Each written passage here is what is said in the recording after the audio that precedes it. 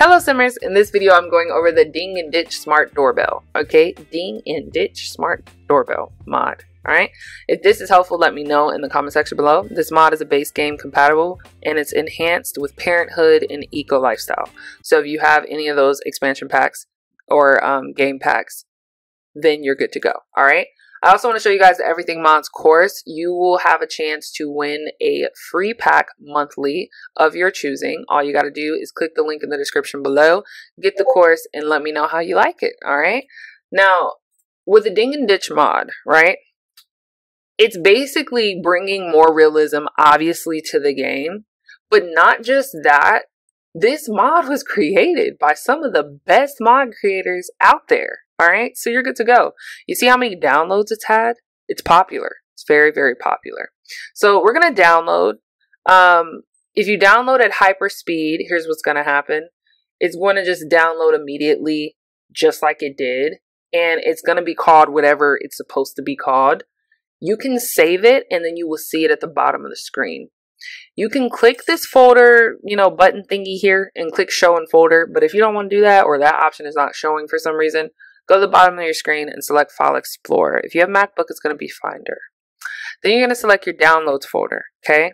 When you select your Downloads folder, you want to right-click that zip file and extract it, okay?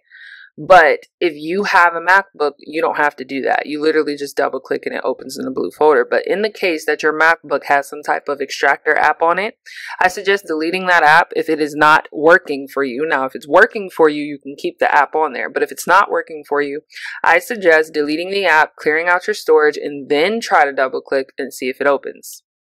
Now, once you right-click and select extract, if you're a Windows user, you will see TS4 script and package. Mac users, you'll see this too, as long as the folder is open. Okay? Now, you do not want to mistake this. Make sure that you select the folder you just opened and not the zip file, because you want the mod to work, right? Okay. Right-click the File Explorer icon again, select the Documents folder, then the EA folder, then the Sims 4 folder. Now, if you have any trouble finding the Sims 4 folder, probably means you need to load your game. So try that, get on Sims, have some fun.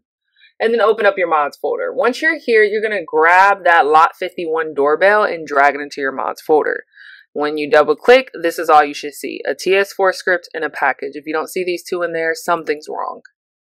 Now, if you like this video, comment below what you liked about it. If you want help on another mod, comment below what mod that is. Like the video, guys. It really helps the channel, and sub to the channel if you haven't already. I really, really love doing these tutorials for you guys. I appreciate every single last one of you.